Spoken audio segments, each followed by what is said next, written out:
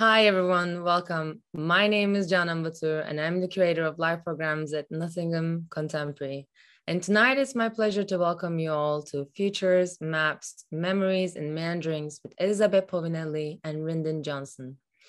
This is the last event of our second iteration of Live Five Bodies live readings, an online program of poetry, writing, and experimental thought. All of this season's Five Bodies events were organized under the theme of entanglements, and they investigate poetic ecologies in the Anthropocene, opening up new conversations around coexistence, resilience, and sustainability. For those of you tuning in for the first time, Nottingham Contemporary is a contemporary art center based in the East Midlands. We work with artists, academics, and communities to reflect on contemporary art society and visual cultures. Our public programs reflect on transdisciplinary, sensorial, and speculative practices of radical sense-making and wayfinding via questions of repair, pedagogy, remediation, and mutation. Five Bodies was imagined in conjunction with our colleagues Sarah Jackson and Dr. Linda Kemp from the Critical Poetics Research Group at Nottingham Trent University. I also want to thank my colleague Olivia Hearn for their support in putting together this year's poetry series. And of course, a word of thank you to Nottingham Trent University for graciously and generously supporting this event, and acknowledge my colleague Catherine Masters for the technical support this evening.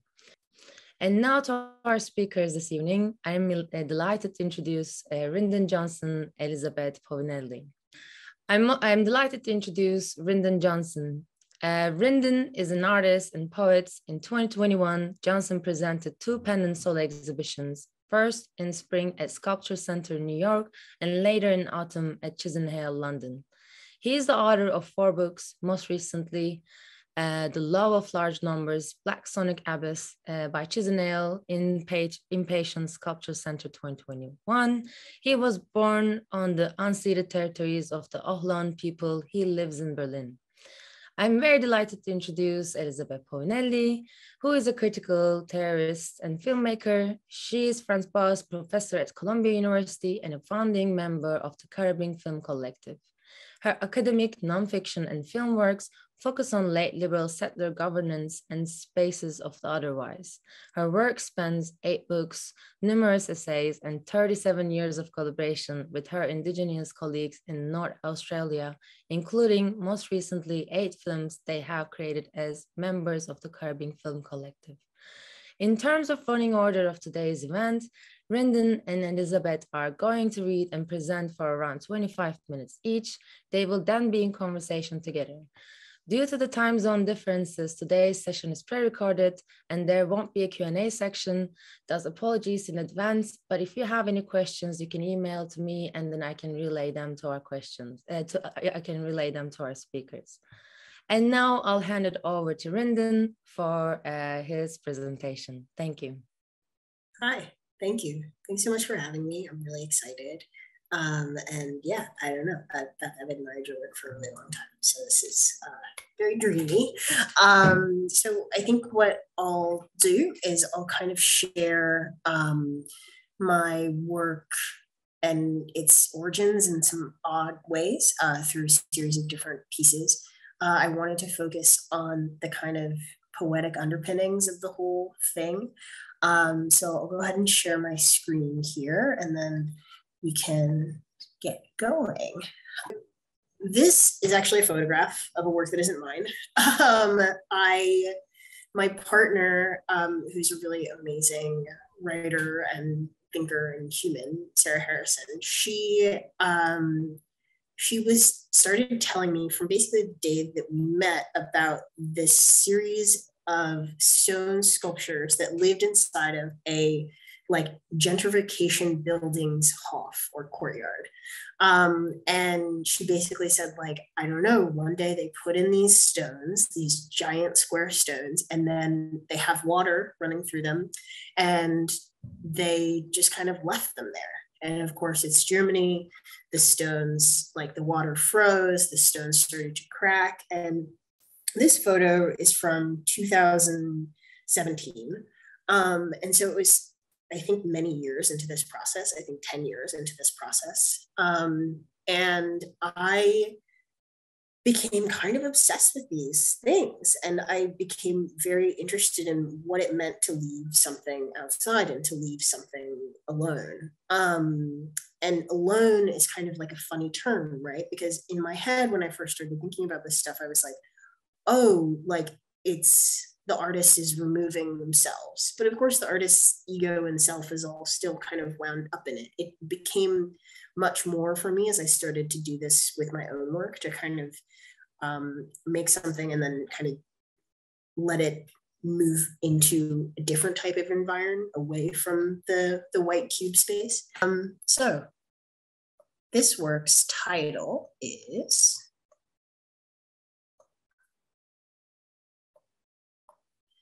I do not pursue quietly, I devour. In winter, I flew to Berlin to see you, and you told me about these fountains that you used to take the long way to see. The fountains were large stone cubes placed in the courtyards of all these new office blocks that went up around your Eastern Berlin subway station. When the cubes were first placed, they were new and beautiful, and each cube was a different type of stone. And slowly the water eroded them. Winter came, and the water would freeze sections of the stone, and pieces would fall off and shatter. Your friend said that she was there when it happened once. The sound was very loud and memorable. It startled her, and then realizing the rarity, she felt happy to be startled. A mouth can also be an opening, I think. You told me all of this 2 years before I actually saw these fountains, right when I was trying to do something similar with leather, inscribe time across an object that's actually also living. This was around the same time that I found that I could not stop thinking about what Auden said in Memory to Yeats, for poetry makes nothing happen, it survives. In the valley of its making, where executives would never want to tamper, flow on south, from ranches of isolation and the busy griefs, raw towns that we believe and die in, it survives. A way of happening, a mouth. I kept having dreams that I was a mouth or that I was being eaten. I kept wondering what kind of stone I was and then forgetting what I had decided on. When I saw myself, I couldn't believe it and scarcely remember. Maybe there are things that we should have become accustomed to not seeing. That, or what June Jordan said in It's Hard to Keep a Clean Shirt Clean. What's any one of us to do about what's done?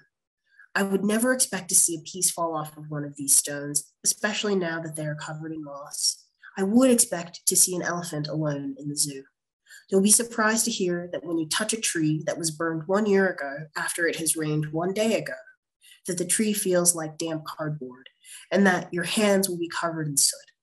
By creating a perimeter around something, I'd argue that you have a form of opening.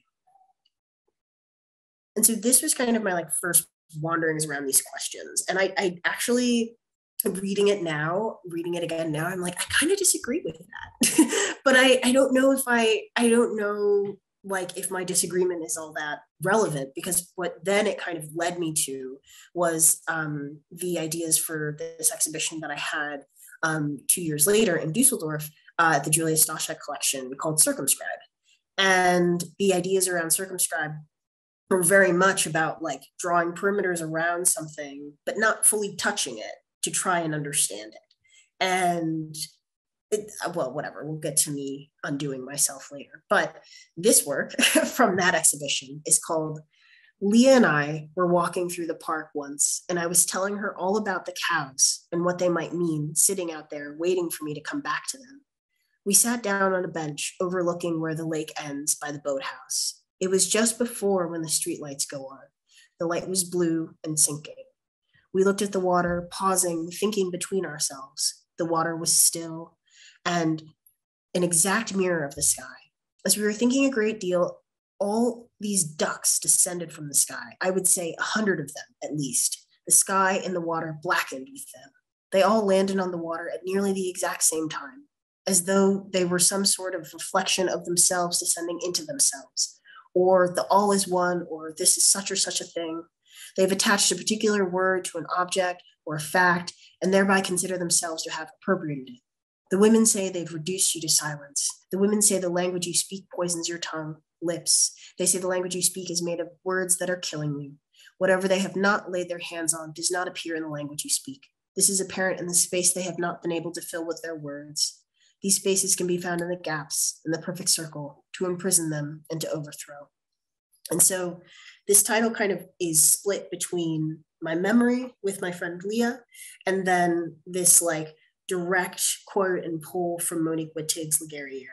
And I had spent a long time thinking about Legerrier, and this, basically, to sum up as quick as possible, the what Legerrier was about. It's like a non-subjective book. So it's written from the point of view of many women in a war of the sexes. And so the women are describing this war that they won against the male race. And sort of, there's a lot of new interpretations actually about how it was written in French and then translated into English. It actually seems as though that Monique Wittig was saying those who are just not men. So not suggesting that everyone was necessarily like quote female or assigned female at birth, but rather that it was just not man. And so this group of not men were sort of trying to figure out exactly how to reconstruct society outside of this patriarchal reality, knowing that the only reality that they understood or could theoretically replicate was patriarchal. And they're kind of asking this question over and over again of like, how do we do this if we don't know anything more? Which is an interesting question, of course, because it's like, there's so much more to know. And there are so many other things to know that it's kind of funny that that question was such a preoccupation. But it was something that I was also quite preoccupied with for a while there. And I was just like, how do I get out of this thing? And it's like, of course, I grew up in like on Miwok land, so just outside of San Francisco. And my entire childhood was filled actually with lots of other options. And I wasn't thinking about them in this process, which is kind of funny to say now. Moving right along. In this show at Stashek, so 2019, I had made this film to try and explain why I was so obsessed with cows and why it was that I thought cattle were tied to questions that I had about freedom. And so I became kind of obsessed with this song that my daughter used to go to sleep, which is by Nina Simone. And the song is called, wow, I can't even remember the title of the song, but the words of the song are, I wish I knew what it means to be free.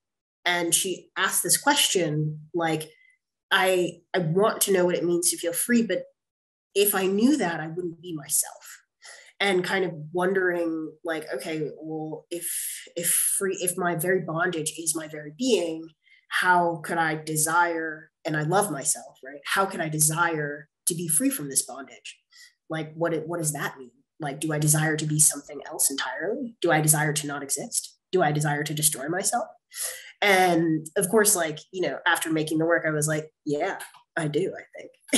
And that's also kind of a funny thing to kind of realize about yourself, to be like, no more. But so like, this is my kid sort of like kind of crying and then slowly going to sleep to the song. And that's kind of how the film sort of begins.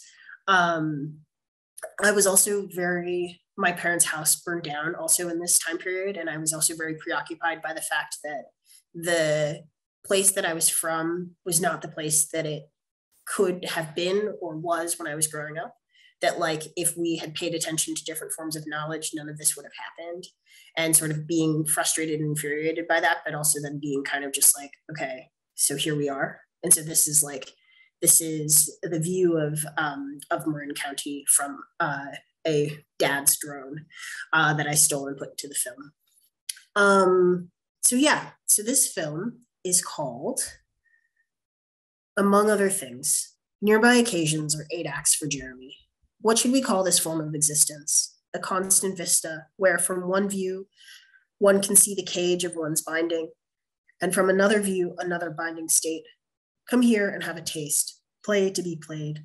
Hadi writes, all night I dreamed of these lines and I couldn't help it other than believing that dreaming these lines meant I should send them to you. It's coming from an old poem that made sense to me when I saw the cage inside the bird. Birds are free of cages and cages are free of birds. Where have you come from that causes you to be so free? Although every bird voice is a kind of crying for the end of the day, You must sing more, since your cry more sounds like the beginning of the day. I think birds are standing for people, but I'm not sure what the cage stands for. You must know.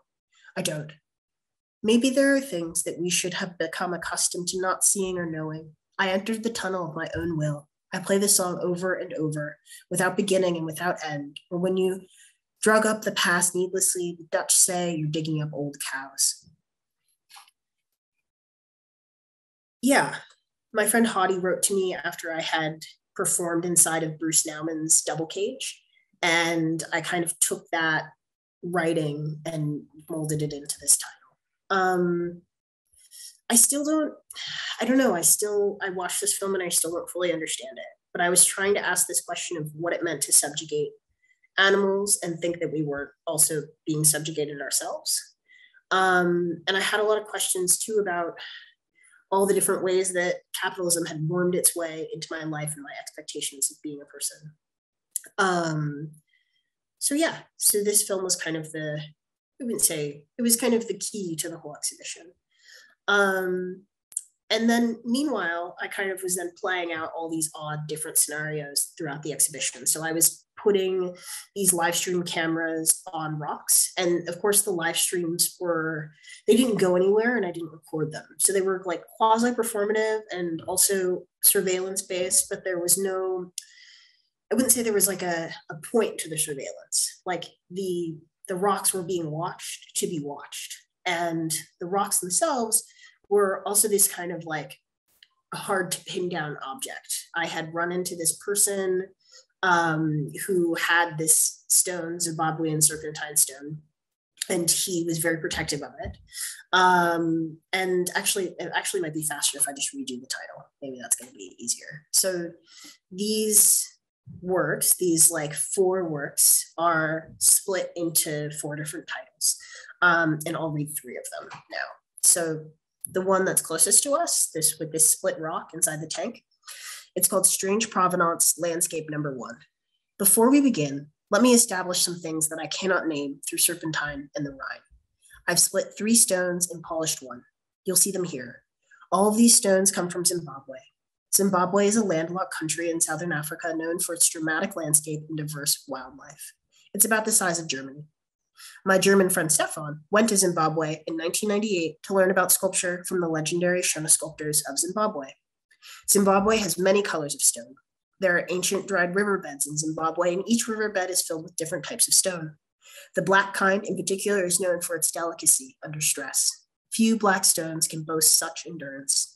Stefan and his friends went to all of the different mines and mined some of the stones, and Stefan put them in a shipping container and sent them home to Hanover, where 17,000 tons still remain on the family farm.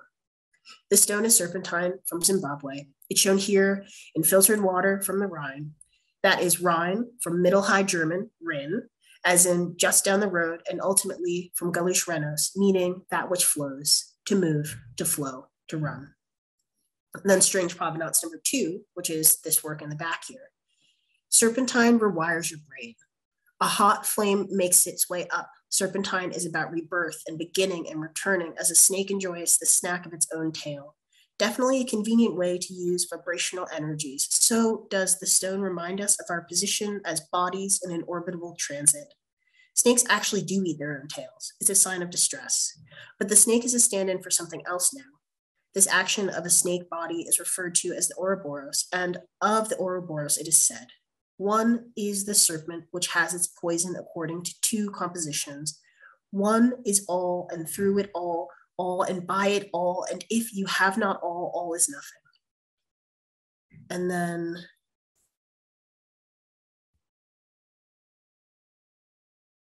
this is the stream. And then the 4th one, which I for some reason don't have an image of, is, to be clear, when I put this rock here, we were nearly the same color. I can't speak for it or me now. What I mean is that I have gone through great lengths to change my color to no real avail as the pigment is fixed. It rather moves around depending on where it is most needed. This is not dirt, he says. This is the crust of Zimbabwe. It stays on the stones because that is where the stones stayed. I suppose I split them to see what was inside. So while the beaten and mutilated body presumably establishes the brute materiality of existence, the materiality of suffering regularly eludes recognition by virtue of the bodies being replaced by other signs of value, as well as other bodies. Let us pretend that the rock is an empty vessel. Is it violent to leave room for my imagination within something else? Can one's own eye be given? So those are the questions that I was kind of messing around with in 2019. And to hear them now is kind of funny because I feel like a lot of my answers to them are like, what was I thinking about here? What was I trying to sort through? And a lot of it was kind of questions about who belongs where and when, and who gets to say what belongs and how come. And so I was looking at these rocks that like had been in Germany long enough to be German citizens, but would never be, you know? And then I also was thinking about what it meant to take something away and kind of hoard it and hold on to it or something for what purpose, you know? Stefan was never gonna, he was never gonna use them for anything unless the right person came along to convince him that they needed to be used. He would rather like save them and protect them in Hanover than let them just become some random sculpture, which I thought was also quite interesting. And what I ended up doing was just kind of putting them inside this Rhine water. And over the course of the exhibition, which I think was like 6 months, they started growing stuff all over them, of course, right? Because the water is filled with things. And when there's oxygen in water, it grows stuff. And so in some ways I was like kind of repeating in a very closed box this thing that was happening with the stones that I saw in 2017 and kind of wonder like, oh, okay, I'm putting something together only to, when the exhibition comes down, take it apart again, put the stones somewhere else and kind of step away again and kind of, I'm here, I'm not here. What is that? Yeah, 2019. And then we'll jump again 2 years to this grouping of paintings that are all very quickly aged leather paintings that I made after I returned to my parents' land where the house had burned down. Sort of sat down and was like, okay, like what's here? Like, what is the deal here? And I started to make these cow paintings, kind of leaving them outside, but not for very long. And these 3 works come together in one long poem. And the poem is called There's a Black Fly in Your Chardonnay.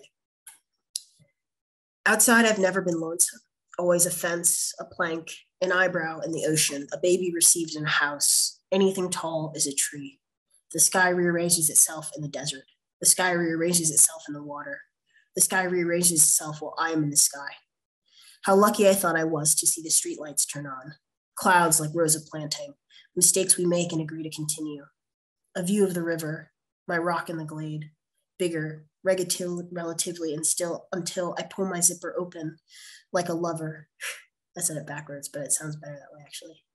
I drag a trowel through them. I lick the paint off my own stick. I have a cold back and wet ankles. Later, a slow moon laboring over the hillside. Later, the fog reflects the moon. Later, my blood is sucked and I itch. Will we ever find home? The car calls us in the distance. To walk the stairs, to take off my shoes, to stand wringing hands, scratching grass blades on toenails. You're starting to see things we could never see before, like you've been born, or how I waited a whole year for September. A piece of fruit, a source of fire, an edge, an excuse on a small scrap of paper. The woods in my mouth. It's so hot today, like yesterday and the day before. Okay, so those are some cows and like a piece of writing that I was trying to think through. And now this is like some of my most recent work. This is a footage from a live stream. I'll just let the footage play while I kind of describe this work. So during the pandemic, I started talking a lot to this really rad curator named Aram Mosheri, who's at the Hammer Museum. And Aram was putting together a show based on the Gesamtkunstwerke. And so he wanted to make a show that was kind of based around a series of texts. And then from those texts, the show would kind of emerge and play itself out. And so I wrote a text kind of loosely based on my time as a kid on Timu, which is known as Catalina Island, which is like, I think, I don't know, 50 or 60 miles off the coast of Los Angeles. It was kind of the one place in the kind of LA area that I had like a really deep connection to. It's a very odd and funny island. It's owned by the Wrigley family, and there's also like a herd of buffalo on the island. And I found that totally absurd. I had gone to graduate school with this really amazing Lakota artist named Kite. And I knew that Kite was interested in buffalo, but also interested in kind of these absurd, like, meanderings of things coming together. And also Kite was one of the few artists that I knew that was from LA who had a lot of like really cool, like-minded things going on. So immediately I was like, Kite and I have to work together. And so when I reached out to her, she was like, well, dude, that's Tongan land. We got to find a Tongan artist. Like, who do we know that's like, that might be interested in trying to talk to us, that would talk to us a little bit more about Pimu. And that's how we found this amazing person called Elle Frank. And Elle Frank then proceeded to be like, oh yeah, like there's a lot to know, and told us a lot of really interesting stories and shared with us a lot of amazing knowledge. And then we started to get to work, and we sort of asked like, okay, well, so what could we do here? And, you know, each of us was interested in talking about different things. We were kind of like, okay, well, we'll just like keep going and put things together. One of the things that Elle Frank gave us as a gift was she sung us a song. And that song was a song that was sung by young Tongan children when they were being taken to the missions and when they were in the missions. And the song basically describes their desire to leave, to be taken away from this awful place. And what was fascinating about it, like not the song itself, but Kite decided, okay, I want to take the bell tower on Catalina, which rings every 15 minutes, and I want to translate this song that Elle Frank has given us for the bells. And so, of course, we thought, okay, this is great. This is a really interesting thing to do. Because the island is still privately owned, there's a lot of, I wouldn't say secretly seen necessarily, but there's a lot of odd ways of thinking about how they relate to people that are Tongan. And that was something that we were hoping that because of the museum's access and financing abilities, we could kind of bypass. And we began this process of asking if we could use the chimes very like openly. They had been for years trying to fix the bell chimes because they didn't have enough money to fix them. The museum said, you know what, whatever it costs, we'll pay. We just want to have we just want our artists to have the opportunity to use the chimes for this piece. And we started saying, oh, well, we could do it for just the run of the show, which is 3 months, or like at some point as they started to be like less and less interested, we were like, we just want to use it once. Like we'll pay all the money to fix your chimes and we just want to use it once. And we went through lots of different channels, and at some point they were just like, absolutely not. And we couldn't exactly figure out why. And of course we know why, right? It's like for them to acknowledge this essentially like slave song sung by young children as like a part of the history of the island, that makes things more complicated. It takes away from this thing that they're trying to export. And so that was like what Kite called a gift that they chose not to receive. And this kind of process of us trying to find different ways of participating on Pimu and then also in LA, it was kind of endless. And so it reached a point where by the time it was time for the exhibition, we couldn't really do any of the things that we had hoped to do.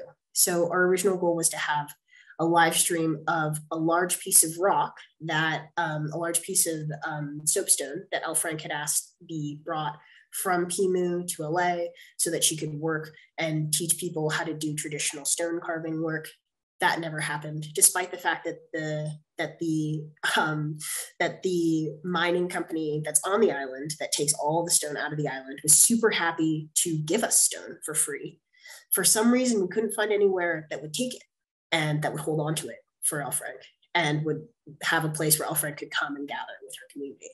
And so it became this kind of like this head fuck of a thing where it was like, we could get only so far, But every time that it became any sort of conversation about, what we actually wanted, which was the gathering of Tongan people, or to kind of, describe some little part of the history of this place, it suddenly fell apart. And that was, I don't know, that was obviously disheartening, but it was an odd experience as like a Black American person to realize that not to realize, but to see in my own process, the kind of obvious desire of the United States to continue to not give a fucking shit about the Native Americans. It was really, really frustrating.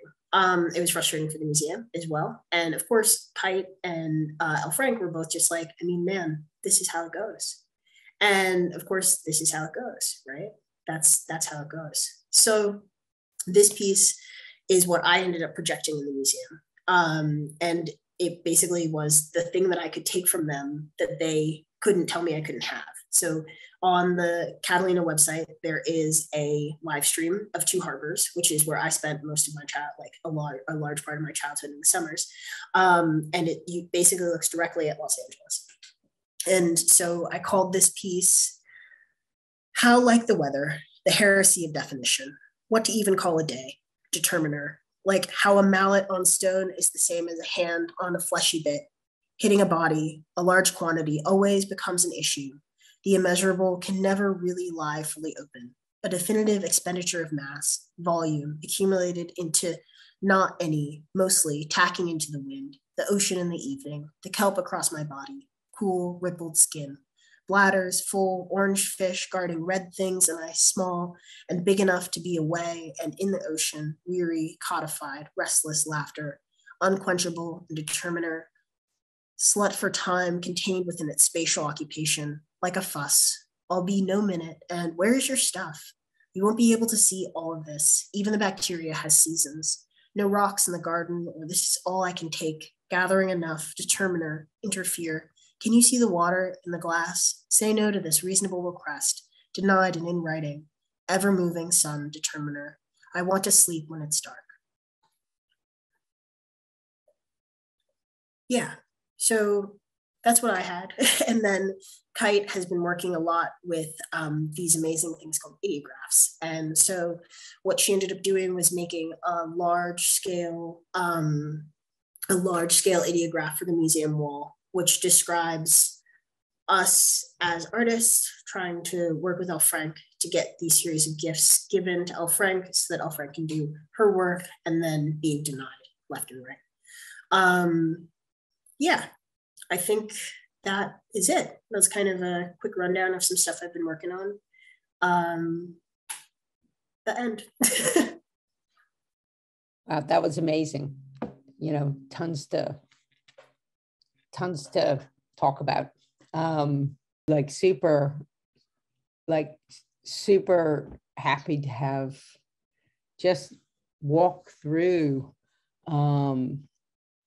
those years in which you've been trying to think through a set of problems. Really great. And there's going to be tons to talk about. I'm going to make sure that I don't go over because I really want to chat. So what I thought I would do, and I think it's going to rhyme really well, is use some examples from Cotterbing, mainly films. We also do installations with our films, but Cotterbing films, and then a couple pieces that I have to take responsibility for, but within a Cotterbing methodology. So I want to really walk through the stakes of a Cotterbing methodology on how at least we, including, you know, me as a member of Cotterbing and then me as a writer and a thinker. And again, in Cotterbing, I'm not the only one that does different things. Like we come together, we come apart, we separate. And the Cotterbing methodology, I want to talk about it, that I do think is going to be super interesting after, Rindon, your talk, is the methodology in some ways is really simple. Cottabing itself is an Emiangle term that refers to when the tide, all the members except me are indigenous, and their lands are on the coast that stretches across this enormous bay in the top end of the Northern Territory, what's called now the Northern Territory. And the languages of the area are Moriamu, Menda, Emiangle, Bashmo, and Kiok. And so, and members are from all these groups and from about 7 different, we now all have agreed to say totemic clans. They tell me to say that. So totemic clans or dreamings that I'll talk about in a second. But cottabing, so cottabing is a word. It's a word in Emi, and it refers to when the tides are at their lowest and they really stretch right out. And so you can see the reefs and the water channels. You can use the mangroves. You can get oysters. So there's a lot of things you can do when the tides are really out. You can walk across creeks that separate country when the tides are up. And when they're up and set to return to the ocean, it's called Cotacol. So cottabing is one of 2 tides, Cotacol and cottabing. And in 2009, when we were trying to think about what to call the collective, a number of folks, and I think it was Cecilia Lewis who really finally suggested cottabing as a way of describing the group, and it really caught on. The reason we did so is that it's a word, like, you know, and it refers to the environment, but it's also a concept. It's a concept that insists, as opposed to the way in which the settler state tries to divide indigenous people into little territories. I was really struck by to circumscribe that part of your work, Rindon, when you're thinking about, well, I'll put a little box around it. And cottabing is really working against that way of thinking about one's relation to country, to land, to each other, to the ancestors, both human and more than human, by saying, yeah, of course, you know, everybody knows where their lands are and what their totems are, and we know where they are, but they got there by these routes, I should say, based on different things that happened, and they sat down in various places and shaped the geographies. And so, as Linda Yerwin says, who's a senior Emiangle member of the group, as she says, you know, we have our own land because of the connections and geographies that were established by these routes taken. And so cottabing methodology really thinks about the specificity of place for people, but always foundationally within an understanding that those individual places are the shape, the material they are because of the way they're entangled or connected to other places. And it's not just a place, it's like bodies and smells and environments and geographies, and, you know, so there's multiple marriages, like, you know, friendship, all of these ways in which, if you want a place to stay in the shape it is, then all these other modes of relationality have to be kept in place. So it's, in a nutshell, it's like, yeah, everyone has their own country because of the way they're interconnected, right? And again, it works against this capitalist methodology and a settler methodology in a settler's most, quote, progressive form, which is, you know, we recognize that y'all have country, but then in order for the state to give you the rights to your own country, they cut it into these little chunks, they circumscribe it, right?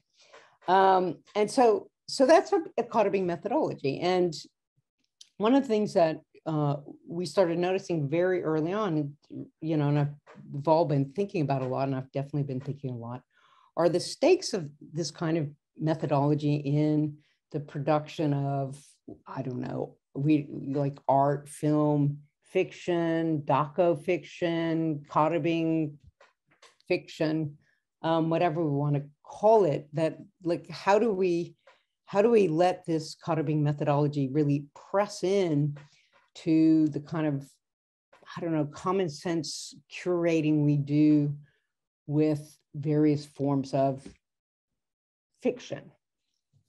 So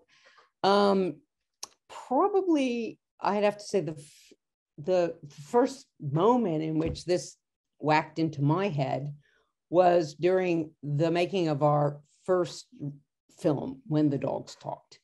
And the When the Dogs Talked is it's a short film that tells the story of a group of carving looking for one of its members because she's walked out of an overcrowded house in Darwin, and they don't know where she's gone, but the housing authorities have come and said, you know, if she doesn't come into the office and explain why everything's overcrowded, she's going to lose the lease. So they end up way out in the bush.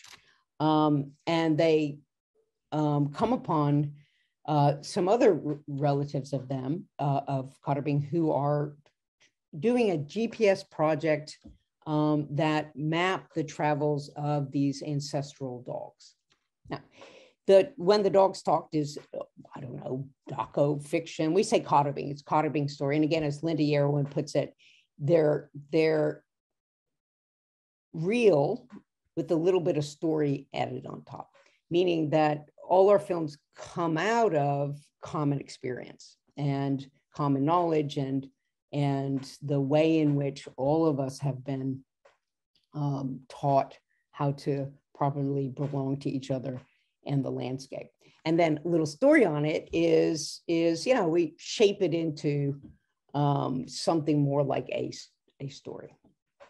And so I'm going to show one little clip in which this group that decide they're going to, instead of going back to Darwin to save their house, they're going to keep on going with everyone to map these ancestral dog tracks. And it's, so I'm just going to share my screen for a sec.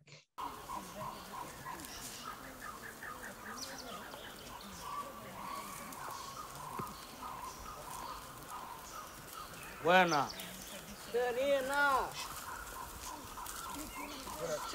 Right.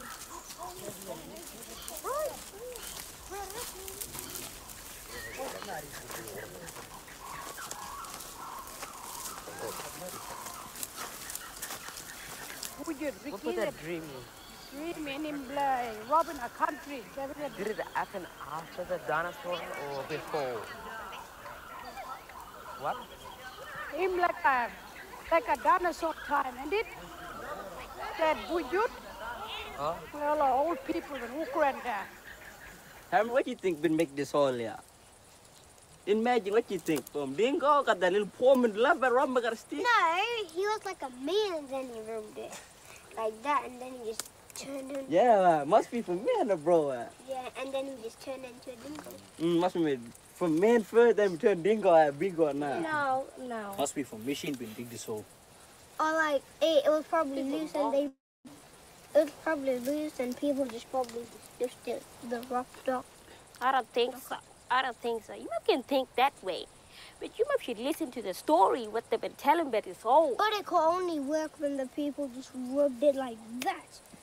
Yeah, that dingo been doing. We in it, we call him dingo and make him like Robin, make him old. How? It doesn't make any sense. It doesn't make sense. No, it doesn't. Something must be from ghosts. I'm sick of this shit now. Long when people for the same thing. That's good. And why did you come, Ricky? Well, if you should say everybody's thing. Instead of being bad, sitting there like a dumb person. Yeah, that's funny. Hey, why you talk but make me laugh now you be Oh my It's God. not funny, it's real. It's real. Yeah. OMG. Very actually. Holy monkey. So that's a little clip, and the way it was made is that we had gone to, we had taken the kids to this site several times, and the first time we went there, a conversation like that developed. And so we just told our kids, like, just recreate the conversation. But what was super interesting about it was that in the course of the conversation, that, because we just rolled the camera, in the course of the conversation, Shuri Jane Bionamu, who is the young woman saying, you should know the story, she really began to feel the truth of it, like really making the argument. So feeling the upset in the moment as she's standing on her mother's area, which is fine to do. There are these water wells. So it's based on something that happened, as the entire film is, but with a little story that is, just go with the flow. There's no script. You guys just go. Now, in the course of making the film, we were camping out bush near to where this is. And during night, of course, as is usual, the younger folks would always be asking the older folks just tell all the stories they know about what happened in this place, both human ancestors and more than human ancestors. And so one by one, we were telling the stories until one by one, everyone went to bed, until me, except me and Ricky Bionamu. And I said, who's a nephew of mine? And I said, Ricky, I'm sick. I got that flu. I need to go sleep. And he said, no, come on, Andy, tell me more stories. And I said, seriously, I think we told as many stories as we can tell in one night. I have a new idea. You ask me a question and I'll answer it, and then we get to go to bed. And he said, okay. And he asked me, is Bigfoot real? And I said, oh, yeah, yes, Bigfoot's real. And I thought, okay, I'm going to sleep. And he said, no. If Bigfoot's real, where did Bigfoot come from?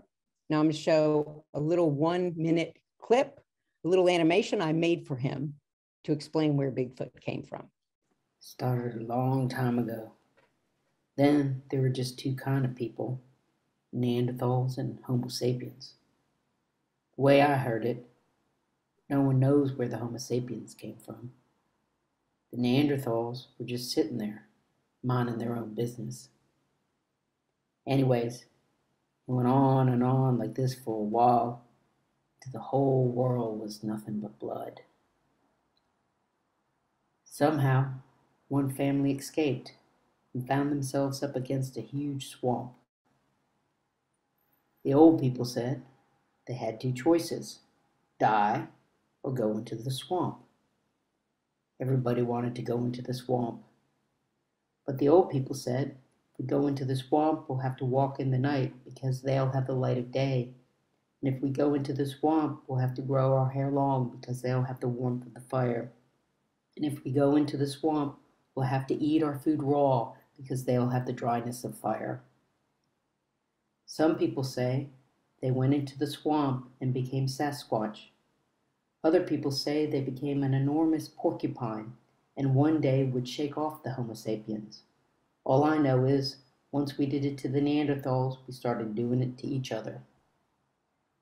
Okay, so I really liked myself. I told that story at the fire and I just thought, aren't I the special person?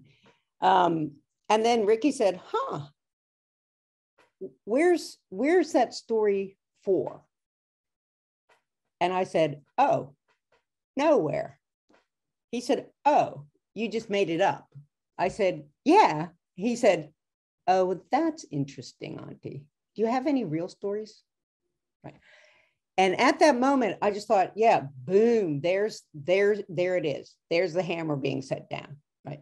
Because the difference between what we, within fiction, of course, there's, And it's within fiction in a Western imaginary, Western hegemony that I think, still kind of sits in certain museum and gallery spaces, is this idea that myth is a kind of fiction, right? There's fiction and there's myth as a kind of fiction.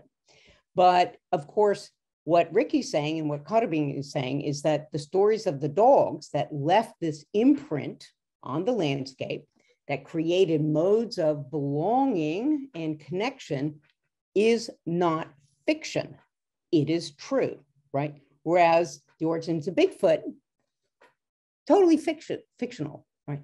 And the value systems that accumulate around these two kinds of, quote, fictions are really also, of course, totally interesting. Like, wow, like creative people who can make stuff up, right, as metaphor, which can be used to think about things globally or in some ways. So that, in Little Origins of Bigfoot, it's like colonization. Like, how do we think about Homo sapiens as white colonizers? But it has no place, right? Its place in a Western imaginary fiction is any place, right? That universal gesture of certain kinds of making of fiction. So I want to show you, which is an totally contrary to what we're trying to do in the Cotterbean Film Collective, which is use film in a way that, through the activity of making it, telling it, bringing together different the thick generations within Cotterbean, listening and acting it out, to know the story, which is true, it's a true story, to know where it is, to know where it goes, to know how different people belong to it in different ways, right?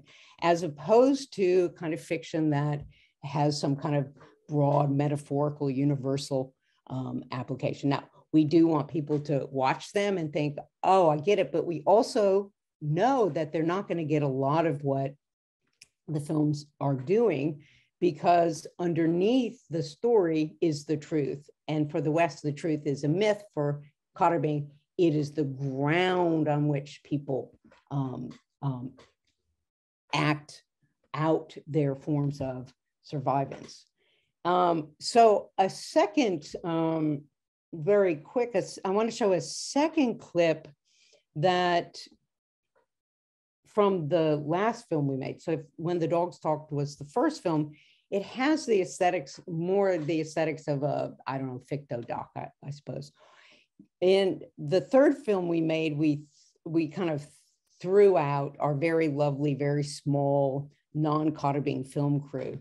And we started shooting our films on iPhones, which just kind of freed them up. And we also started thinking about the way in which these different forms of time act in a way, in hegemonizing way, in relation to this divide between fiction, nonfiction, myth, truth, and et cetera. And in particular, the way in which a lot of the some of the reception was like, oh, so these are the myths from the past, and now you guys are in the present, and do your ancient myths help us save the planet? A lot of us help us save the planet. Like, how does your ancient knowledge perhaps help in terms of climate change, toxicity, capitalist destruction, and et cetera. And so a lot of our films, when we started using the iPhones, but also as we're listening to the way in which this division of time was working, we started putting all the times in the same visual space. So that, the use of montage and overlay to do it. In order to argue, as Angelina Lewis is a very strong argument, and Rex Edmonds and others, everybody, that time is sedimentation, time is materiality, time, there isn't a past. There's the accumulations of an ongoing ancestral present. And so I thought I would show a little clip from The Family and the Zombies that tries to intervene in this hegemony of time and tries to show the ways in which bodies themselves are not opaque to the lands in which they walk through.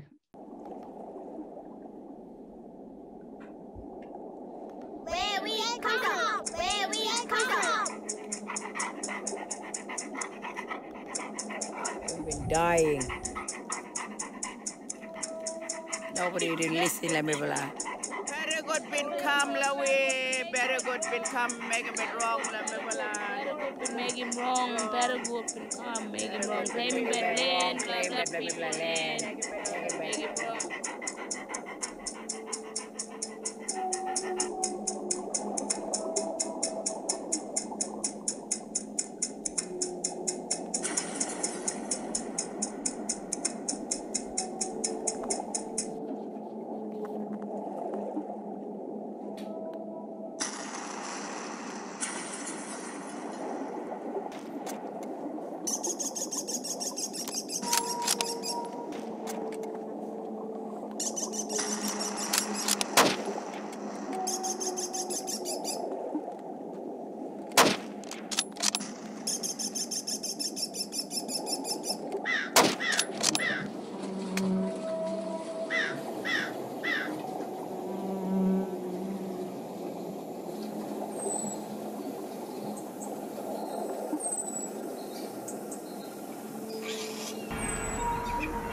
Haven't been save us. Haven't always call away, care away, sing at away.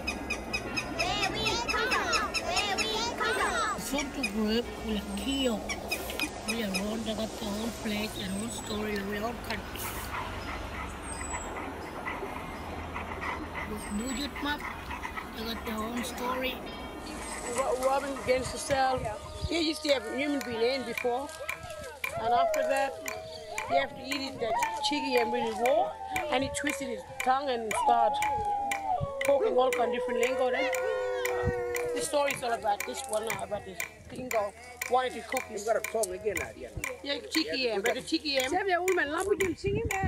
It's what? Where we come from, where we come from, where we come from, where we come from.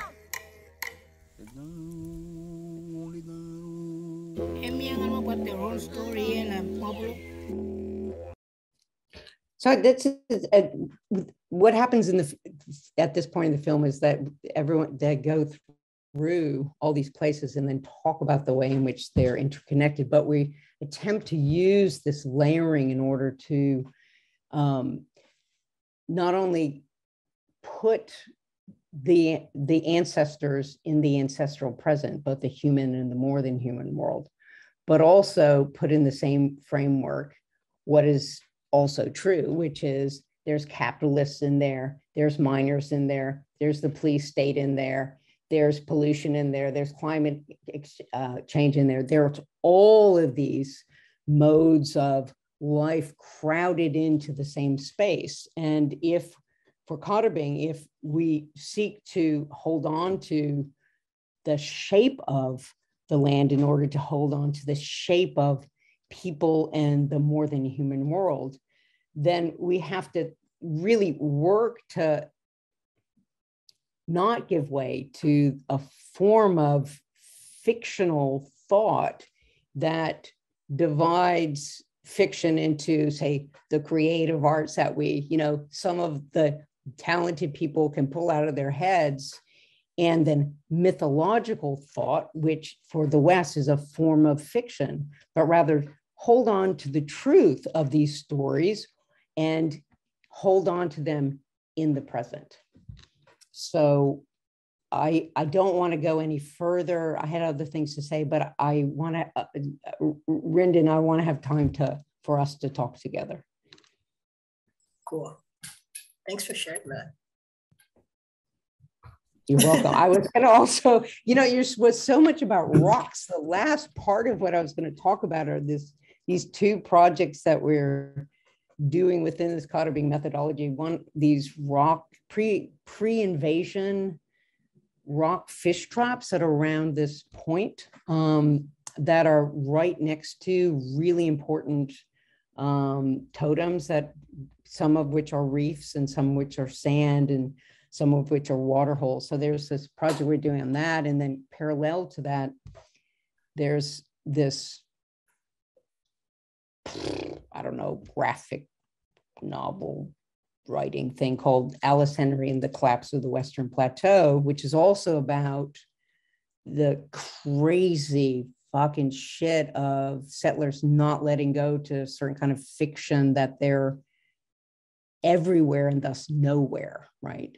So it's all about rocks and all about like sedimentation and formation, but tra-la, because your stuff is so interesting, all about, you know, it's just like so much about rocks and mines, right? Yeah, and quarries and taking stuff out of, I don't know, because it's like, I guess what I started to think about, especially after the like Zimbabwean rock work was kind of finished, I was just like, like as I was starting to realize, like, okay, if I let go of my own understanding of time, like then what exactly have we done by moving all these rocks around? And so, and of course, then like, you know, showing up in Catalina on Pimu and just looking at this like hillside that is just like completely destroyed, and sort of this like kind of looking at these giant machines and the dudes who run the mine, they never let anybody in, first of all. So it was weird to just be there and chill there.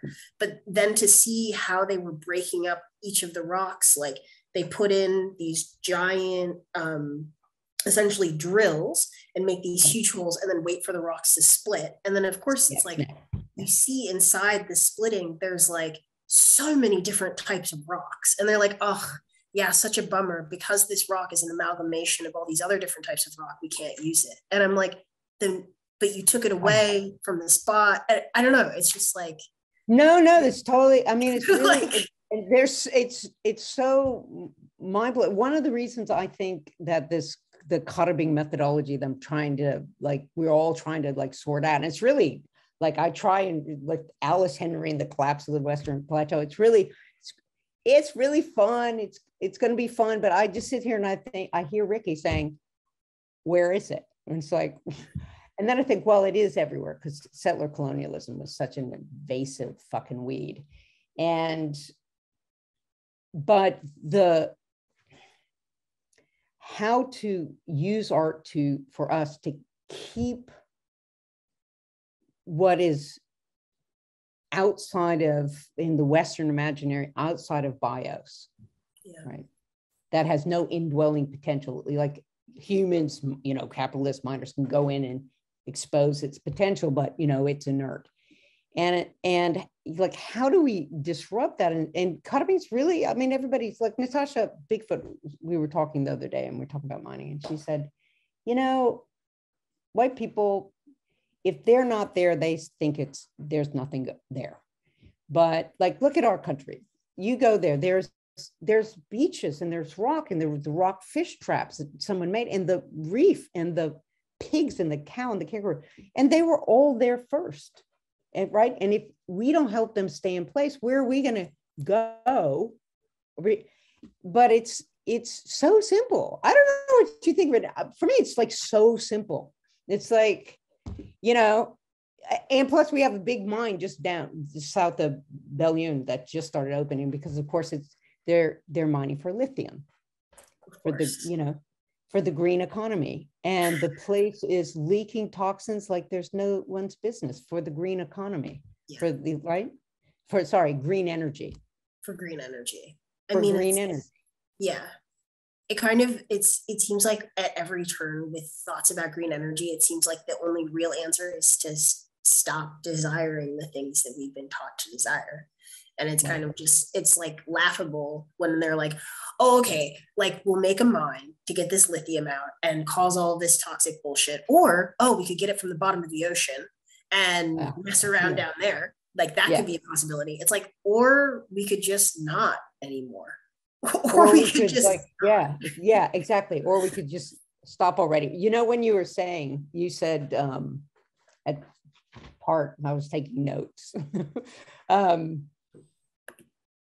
What does it mean to be free from this history, right? And if you put it in a way, honestly, I was really happy because I wrote something that almost exactly like that, because I was thinking, well, on the one hand, what does it mean to keep going, like, but differently? So in like Alice Henry, it's like the Western mining extraction machine, they just won't stop. So it's just this collapsing, they're underground, collapsing. But also like Cotterbean, just, you know, we're stubborn, never going to stop trying to keep their country in place. What would be to have been freed from that? Well, we wouldn't be who we were. So I was really, you know, and I was thinking that because like I clicked when you said we just need to stop. We need to stop using so much energy. That's the only solution. Stop it. But it also was like, and then we would be different. And I was so intrigued when you said, well, do I want to be different, especially if I love myself? I think, yeah, exactly. And then you said, yes. And I thought, amazing. Because isn't it a paradox? Like, yeah, it is. Like, I do love myself. But, you know, for me, I come from this crazy shit, these alpine, like our village up in the Alps, they were insane and very tough people, very brutal. But, you know, when you get to America, white. But I like me, but would I do what they did to me to anyone else? No. Yeah, so I was hoping you'd say a little more about that. Yeah, I don't know. It's been on my mind. It's like, because I'm also trans too. So there's also this like funny other thing that's happening kind of in the background too, of kind of like, there's always this kind of undertone of like, okay, well, like, so you're a dude. I mean, on paper, yeah. And to like stuff from the government, yeah. But like when I open my mouth, it's very obvious, like, not your average dude. And kind of this like, there are definitely moments where I'm like, God, it would be so much easier if I could just blend. But then again, then I wouldn't know everything that I know, and knowing these things makes life so much easier. It's like, well, and more interesting when if you know, if you can survive it, right? Yeah, and it also just, I don't know, it's important to know or something, and so it's like I want all the knowing, but at the same time, like my partner is Australian, and she's like a classic Australian mix of person where like her mom is her mom's like, quote, Jewish, but from no origin. And then her dad is from somewhere in what used to be Burma. But again, he also like kind of doesn't want to engage with that part of himself. At some point she was talking to me and she was like, yeah, I've been thinking about what time in history I would want to be recreated in, like what type, what part in time. And I kind of like, in my own sort of selfish trans spiral thing, I was like, well, I can't live anywhere but now. Like, and just that was in my head. And then she was like, I'd like to live somewhere where nothing changes for 10,000 years on either side. And she's like, whatever reality that is. And I just was like, I think that doesn't exist. But if it does, it's like, but if it did, what would that even be? Like, what is that out of time space? Like, what is that desire thing? I don't know. Totally. And that's like her desiring a different selfhood, a different person, a different way. Yes, super fascinating. Because, you know, one of the things, like the whole like, what does the Cotterbean methodology do to kind of a lot of people, not everybody, but a lot of people's kind of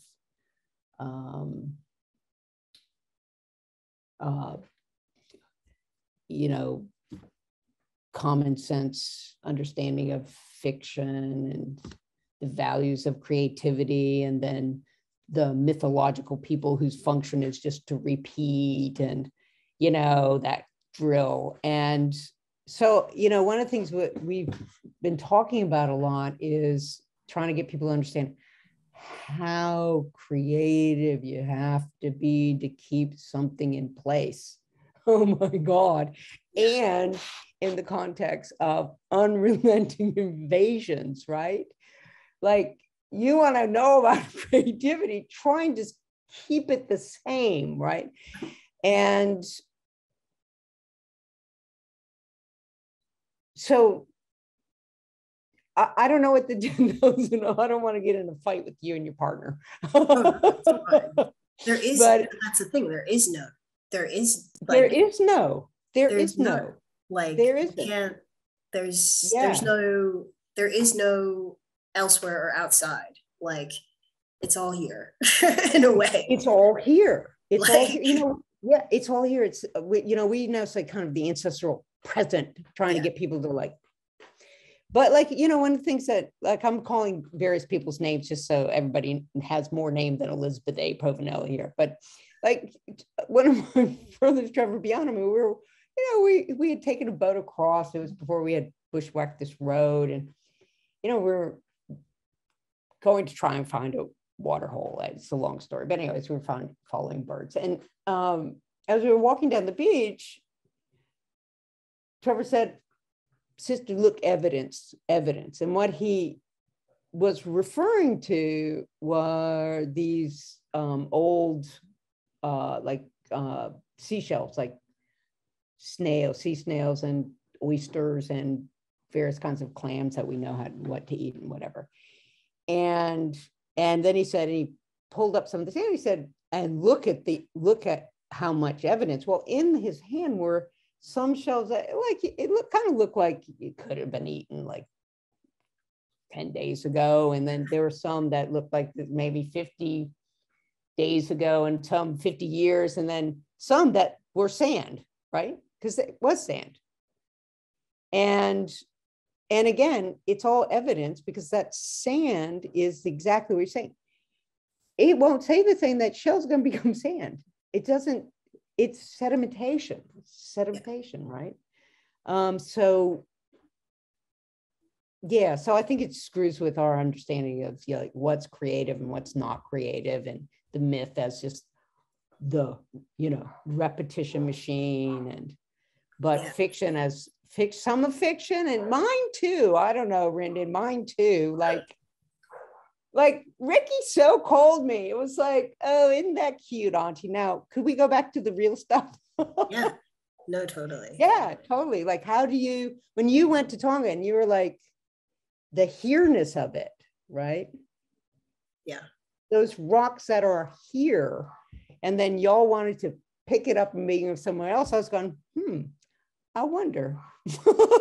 Right? It's a paradox. It's like we can't move it and still be, I don't know. It's so confusing. It's totally. And they're being moved all over the place. Yeah. Yeah, they're moved anyway. And if you like look at the entire California, basically all the seawalls in California, all that rock is actually Filipino. And so it's like, it's a total head fuck. Every seawall that you see in California there. Yeah. It's like, what? And it's like seawall for what purpose? Like, people should read this, the great book, Consuming Ocean Island. And it's about this phosphate mining on this Pacific island that basically, the islands are like this and now they're like that. And so you could say those people who belong to Ocean Island, wherever their phosphate went, then their sovereignty should have gone with it. Or think Congo and copper in Brussels, like when Congo became this pit of like extract value, leave toxicity behind, then Congolese, and not just Congo, but those who belong to these specific places, that they should have sovereignty over Brussels. So what if we thought settler colonialism, imperialism, extractive capitalism in this way in which, well, you took the ground, but you didn't, but the belonging stayed with it. Yeah. Right. right? I don't know where to go with that anyways. Yeah. Sure. I mean, no, that's a fun game. Isn't that a fun game? That's a fun That's game. a game I've been playing.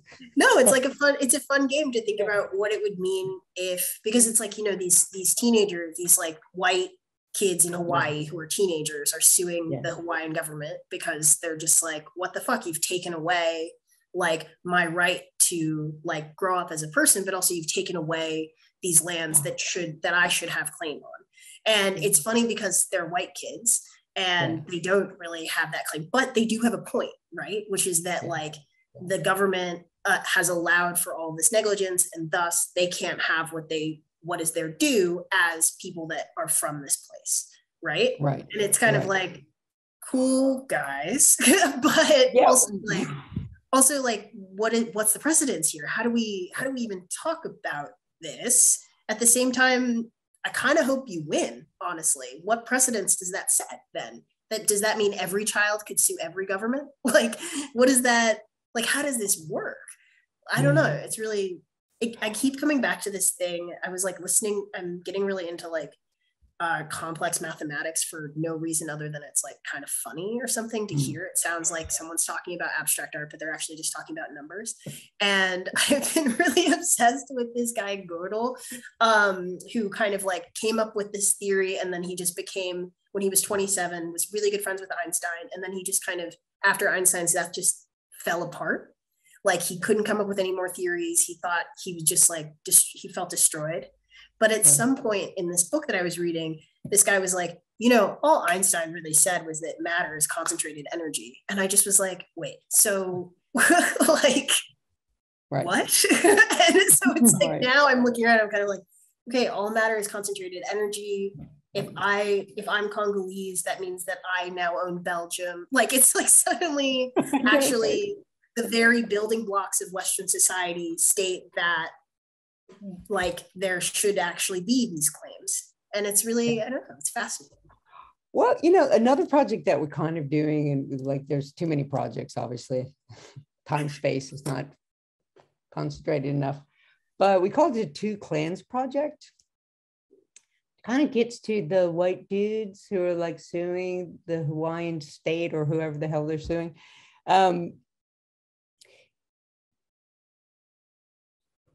Okay, so as a Povinelli, like me, white Povinelli person, all Povinellis emerged from this little village in the Alps called Corizolo, and we emerged in like the nickname emerged in, I forget, 1100 or something, and then it became a surname, and then we split into clans because like by that time the Catholic Church said you can only marry within a certain degree, and so I'm a Seamonaws. I have a clan. I'm a Seamonaws Povinelli. But it was a shithole place. There was like poverty in the south and poverty in the Alps, and so like, you know, it was not cool.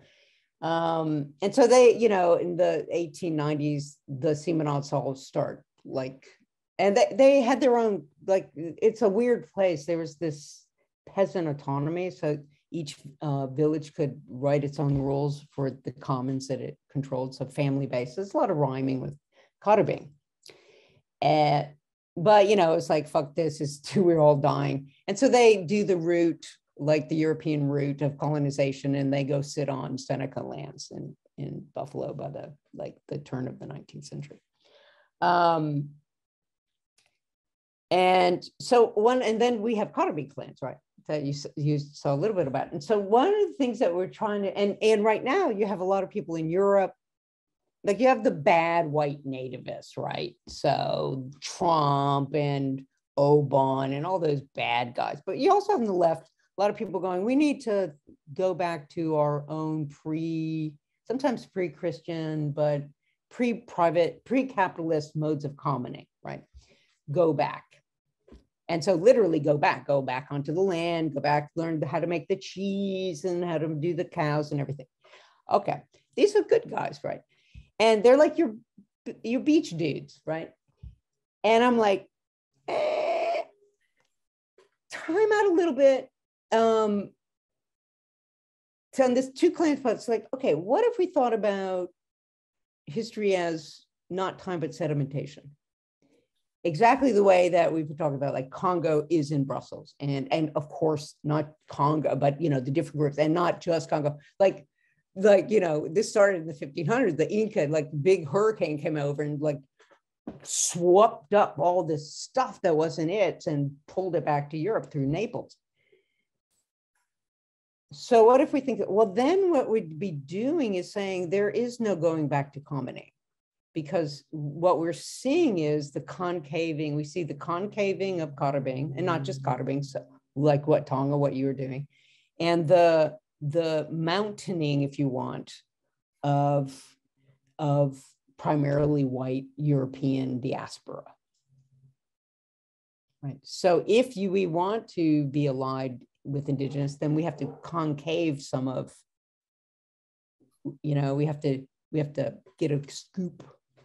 And we have to scoop out Brussels. Maybe we have to scoop out some Corrisolo, because now it's very wealthy, super wealthy ski resort that's like freaking out because the snow's going to melt. But so how to do that? How to talk to those beach dudes without making them the same as because they're the human. Their bodies are sedimentations of the same sort as like Europe sediment and right. Because I don't know if I'm clearish, but I'm on the dude side like you are, but there's a difference. Right. Yeah, no, exactly. There's a difference. Yeah. Yeah. Yeah, I don't know. And I think what I struggle with just as a person, especially as an American person that lives in Germany, who is just dining on the German state. Like, it is so chill here. They roll out the carpet for you. Like, I do feel sometimes like a true observer, like just truly watching as my kid goes to her free daycare, as we enjoy the healthcare. And it's like, I know that all of this is built on things that I disagree with, that is also subjugating me. And at the same time, I'm watching. So it's like, I don't know. And my participation comes in and out. And I'm a participant. I do things, I talk. But there is also this question of like, what actions to take and when to watch. Like, I don't know. These are kind of, this is the stuff that kind of preoccupies me in the night. As I'm looking around. Well, that's what, it's very clear as you're going along. It's just so inspiring to see this both internal, but also collaborative thinking and then rethinking. Then I don't know what, like, I love it. I love when you're like, I don't know what to do, but I'm going to sit with it. Thanks. Right. I'm going to sit with when I listen, paradox is a word that flows from your mouth, and kind of comfortable. Maybe I'm wrong, but I'd love to hear if I'm wrong. I'm kind of not a glibness, but and comfortable may be the wrong word. I'm wondering what word you'd use, but not a running away from. Let's put it that way. Is that right? No, definitely. Nobody's running. Don't want to run. From the paradox. No. Yeah, no, that's right. Make a house inside of it, maybe. Yeah, and then go. Well, when I hear you, I think, yeah, and then when I walk in, what does that paradox do to different people who walk in? Do some get to stand up and some have to crunch over? Maybe crunching over is not a bad thing. Yeah. Right. This is marvelous. I think this is a great place to stop. Yeah, I think so. You're right. Yeah. Awesome. You are an inspiring thinker and worker. Oh, I'm super blessed to have had this time. Oh, I'm just sitting here listening. Yeah. Wow. Thank you. Yeah, thank you. I'm really, yeah, that was awesome. Thanks so much for sharing what you all have been doing with Kadabing. And yay. Yeah. Thank you so much again, Rindon and Elizabeth, for these beautiful and compelling readings and reflections and conversation.